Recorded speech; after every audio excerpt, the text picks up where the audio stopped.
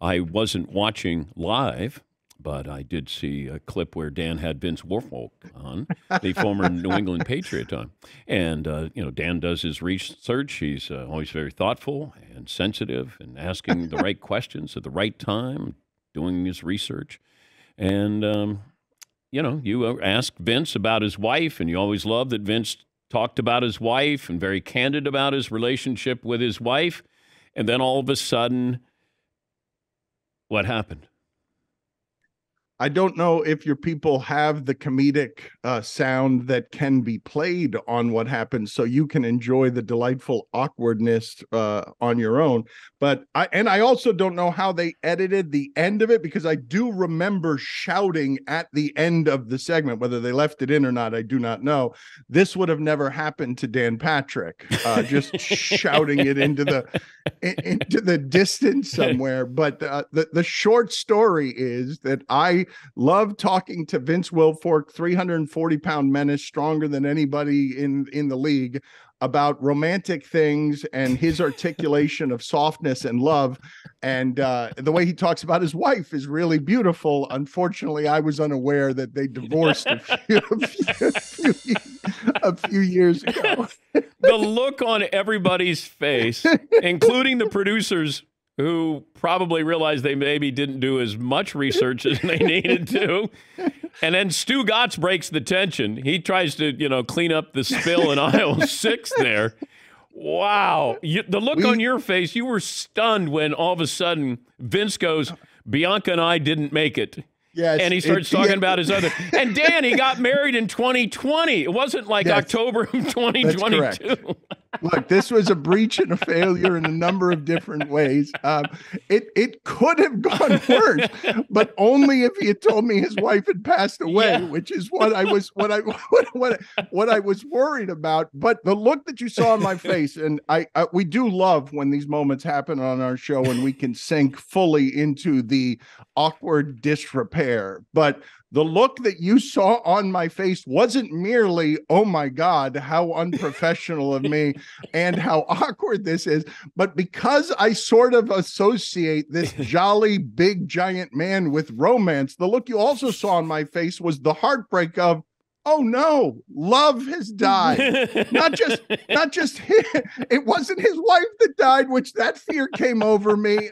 It's just love. It's love has died. And Vince Wilfork is here to announce it to me in the most awkward, embarrassing way possible. Can you guys play that? Do you guys? It's we played it last look in.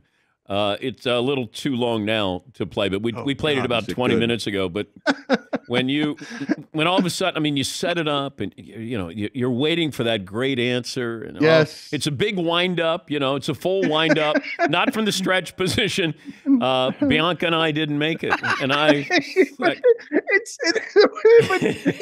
it's funny for a number of different reasons, but that phrasing is perfect. Like if they didn't survive an airplane crash.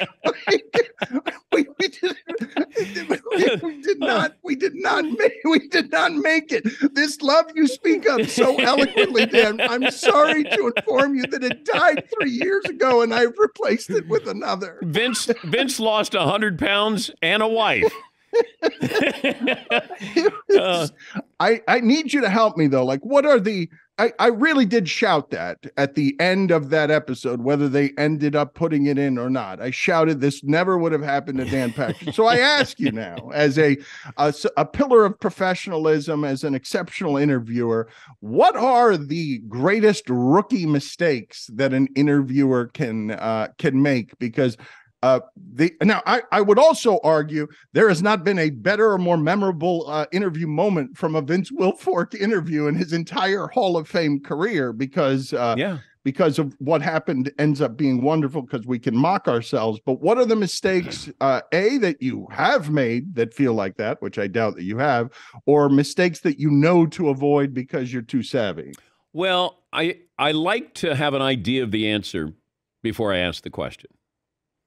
And it's not a pre-interview, but I like to at least have a thought of what I'm going to be asking you.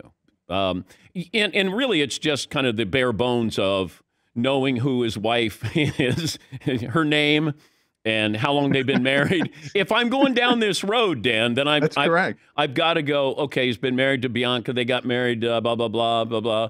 Because if you do your research, you're probably going to find out that he got remarried in 2020. Yeah. If that research had been done, yeah.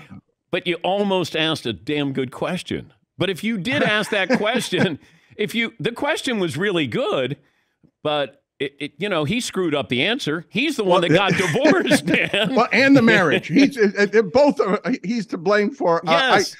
It was purposeful. I will say this part was purposeful. I'm not going to say the whole thing was purposeful, but I did want to start there because as an interview technique, I don't need to explain to you, let's get this guy talking about something away from football that he's also passionate about, something that he doesn't mind talking about, to see if we can soften Vince Wilfork up for later in the interview. Unfortunately, the softening is not the softening. One of the things I love, Dan, I don't think your producers would react this way. For all their indifference about the pigs in a blanket, all my producers leapt into action to laugh at me. Yeah. Like they one of them was described as the guy on a submarine that's sinking, that immediately rushes to whatever it is the emergency sonar stuff is, because he's been trained for this scenario all his life. Like they just jumped in with the ability to mock me instantaneously. Well, I would be concerned as I'm reading the body language on this video. 3 of your guys are on their phones. They're not even listening to you do the interview. Well, no. If you notice in the back, Billy Gill, the anarchist among us, the evil cat among us, what you will notice is he's not generally listening. He's pointing here and there until he hears the mistake. Then all of a sudden his headsets are on and he flies in to tell Stugotz, we've got a maximum mock here immediately. Like you see him jump into action, like at the fire station when they still slide down the poles again.